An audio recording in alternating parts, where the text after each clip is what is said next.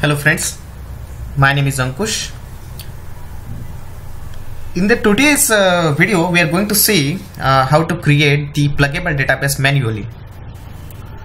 In my last video I have already shown you guys how to create the pluggable database by using the DBA. As I said earlier, there are different ways through which we can create the pluggable database. So let's see how we can create this database by using the SQL prompt, and we'll use the SQL query itself. Okay, I have already installed this Oracle 12c database. Okay, I'm checking what is the name of database and whether it's a container database or not. That one also we are going to see. From $database is a view. My database name is CDB. It is a container database and currently it is read write mode. From here, this is the view through which we can come to know that whether it is a container database or not. Okay, now I'm checking what are all the pluggable databases are available. Now here I can see there are two pluggable databases. The first one is the seed. This is the default one only. When we create a container database, that time only it will create. And the second one is a PDBV. This is what I have created manually last time. This time we are going to create the new pluggable database. Okay, so let's see. There are a couple of things again you need to take care. When we are creating the pluggable database, we need to connect to the root container. So I have already connected to the root container. By using the show container underscore name, you can come to know that we are connected to the container. Again, there is some different way as well. If you just do the SQL plus @sysdba, by default it will get connected to the container itself. And you can also do the alter session set container equals to container name. Okay, now let's see how to create the pluggable database. I have already one query with me handy so that I can just use this query. If you check this query properly, you will come to know what I'm going to do. Create pluggable database name, the pluggable database name here. We need to, I'm also creating one admin user as a test user. The password also I'm putting the same. What will be the default table space? Along with this database, I'm also creating one default table space so that the user will use this default table space. Okay, again, data files is must because the data will be going to store with this data file itself, and table space is a logical thing. Okay, auto extend on, that is fine because whenever this table space will get full, automatically it will get extend. This is the important thing that we need to see here. What is happening when I'm creating this pluggable database? It is using the template of seed database, and whatever the data files which are available to this seed, that is going to reflect here. So because of that only I'm using the file name convert, because my seed databases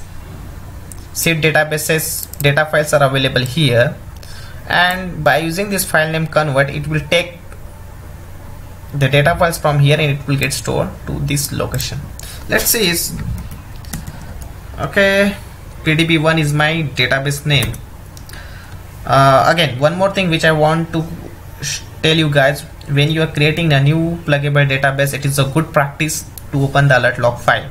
I have already opened the alert log file with me here, and the location is like this: your Oracle home trace alert underscore cdb.log.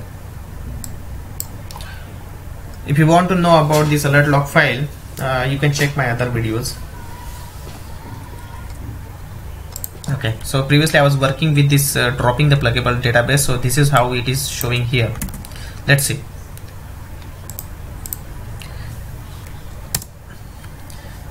Now I have fired this command create pluggable database pdb1 with the user test user, you will see the same changes to this alert log file. See here, now it is showing me the prompt, do you want to reload it? It means to say new data has been came here and just we are reloading it, right?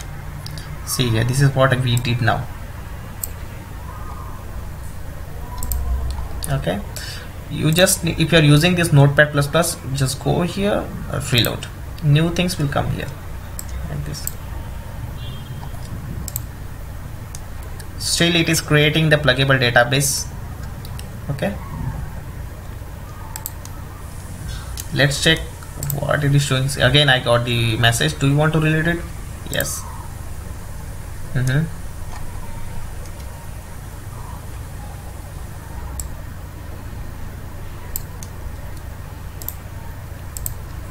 Okay, see, previously I just selected this part, again new things are coming here. Database character state, deleting old files, successfully created internal service PDB1, because when we are creating the database, pluggable database on the Windows server, it will create this service as well.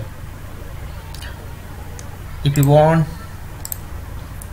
to check about the services, just go to the start and type the command as services.msc.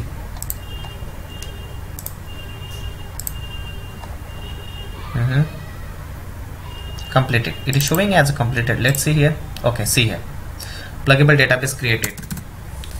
I'm just checking to whom I have connected. CDB root. Let's check the pluggable databases we have. So here it is showing as a PDB1 is created, but the thing is that we need to consider it is in mounted mode. It means to say database is closed now. Here we need to manually open the database. Alter pluggable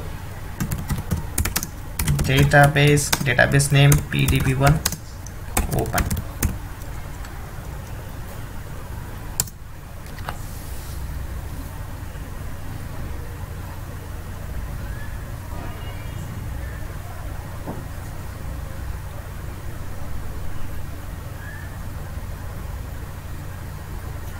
Okay, we got a successful message, pluggable database altered. Let's check the status now. It is showing PDB1 is in read write mode. That's fine. So this is what we need.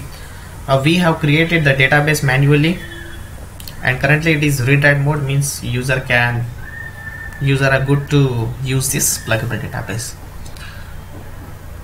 If you have any queries, you can write mail to me. Thank you so much for watching this video. See you with the next video. Bye bye. Holiday.